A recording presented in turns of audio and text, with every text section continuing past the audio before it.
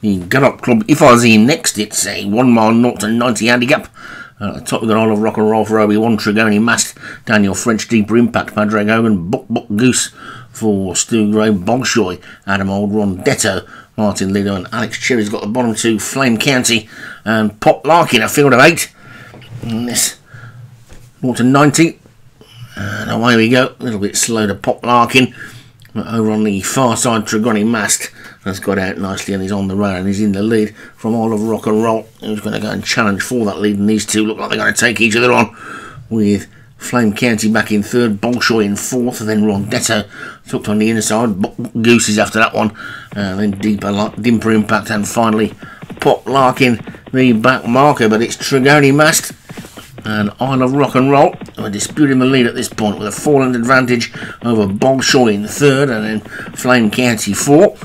Buck Goose on the outside is fifth, and the other three are in a line at the back. Pop Larkin, Deeper Impact, and between the two of them, Rondetto. Trigoni Mast is in the lead by about a head, so probably by virtue of being on the inside, he's going to come out of the home turn about a neck up.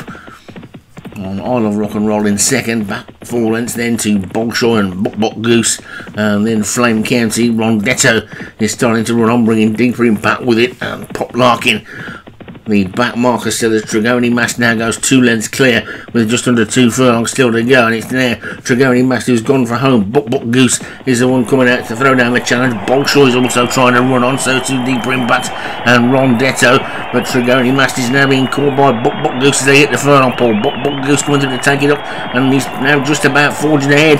Buck Goose it is who's going on. Rondetto's finishing well, but Buck Goose has got first run on them, and Buck Goose is going to take it for Stu Gray, with Isle of Rock and Roll second, Rondetto third, Trigoni Mast was fourth, and then all the way back to Bolshoi.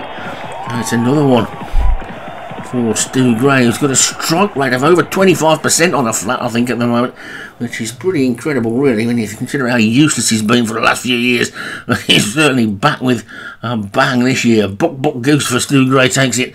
Isle of Rock and Roll for Obi-Wan second. Rondetto for Martin Leader was third. Trigoni Mast, Daniel French was fourth. And Pop Larkin for Alex Cherry was fifth.